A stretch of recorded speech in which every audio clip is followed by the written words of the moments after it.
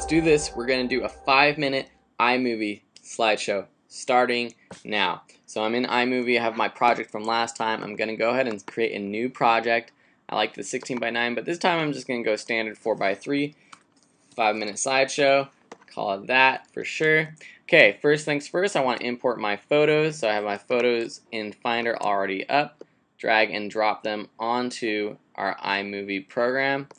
They are converting them to stills, and we have to wait till those are added. I'm going to add my music directly after this so that I can just get that out of the way. And my music. So that adds the music to my slideshow. I want to add some transitions to my slideshow, but I want to do it automatically to all of them. So I'm going to add I'm just going to do a wipe left. I'm going to change the transition duration to 1 second. Change the title fade duration to 1 second as well.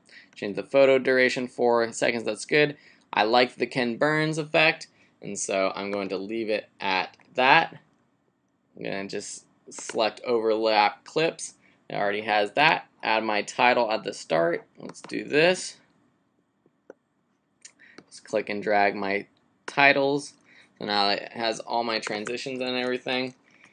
I'll say this is my 5-minute iMovie slideshow.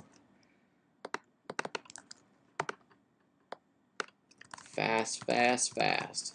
Okay, and then, I mean, right now I'm pretty much done. I already have my slideshow, so then I can play it. I wanted the music to start a little bit earlier, so I'm going to move that back. There you have it. That was probably in like 2 minutes. Pretty good, pretty good.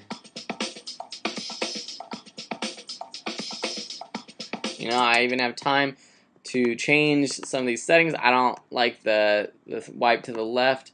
I'm going to do a wipe down and increase the time so it's a little bit smoother.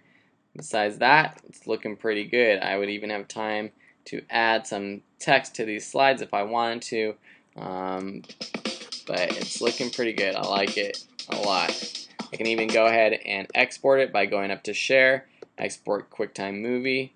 Make sure my settings are all set. Size, I'm going to change this to, for this setting, I'm going to do 640 by 480, or do a custom size so that it's the right aspect ratio.